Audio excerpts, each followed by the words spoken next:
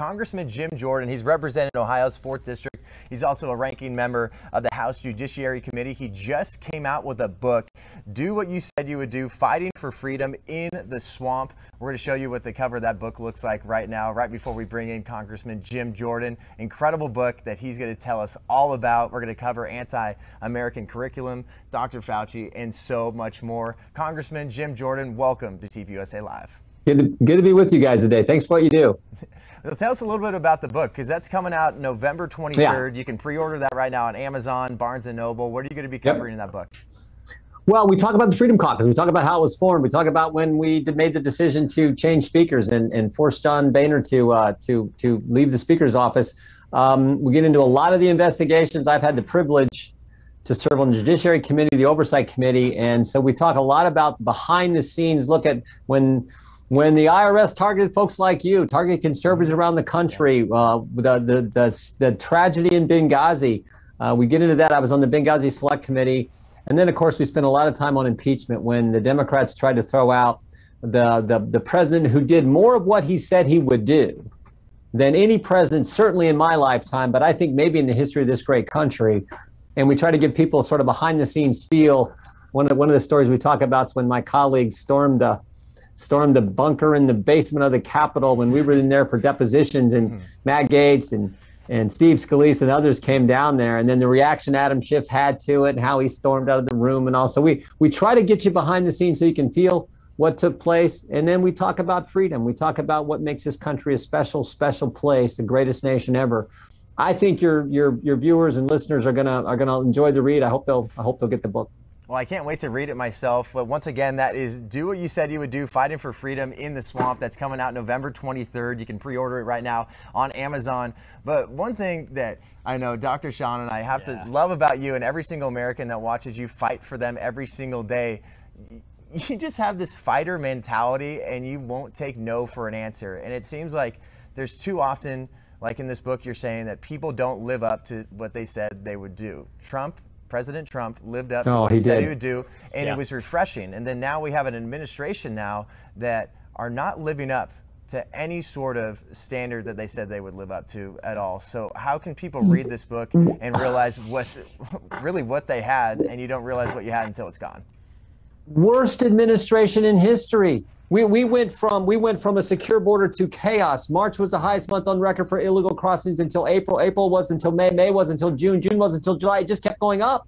And yet Mayorkas says, oh, the border's secure. You got to be kidding me. We went from energy independence to the spectacle of the President of the United States begging OPEC to increase production. We went from safe streets to crime up in every major urban area because Democrats defund the police. We went from respect around the world to thousands of rockets being fired on our friend and ally Israel. And on down the list you can go. So President Trump, greatest presidency we've ever had. Joe Biden, worst 10-month start to any presidency we've ever had.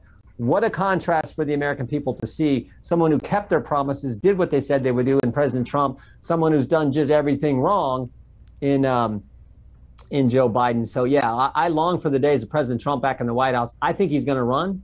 And that's what this country needs. That we need him back in there on January 20th, 2025, doing what he said he would do, fighting for the American people. And I know it's something that Dr. Sean, you and I have talked about quite a bit. We've talked about it on the show, Congressman, that it seems like everything is over-politicized and hyper-politicized now. And you covered that in your book, that 2020 made everything political. That's something we've talked about. Absolutely. And you know, I'm on social media as a physician, and a lot of times even some of the posts that I post are taken down even as a pro-vaccine, pro-choice physician.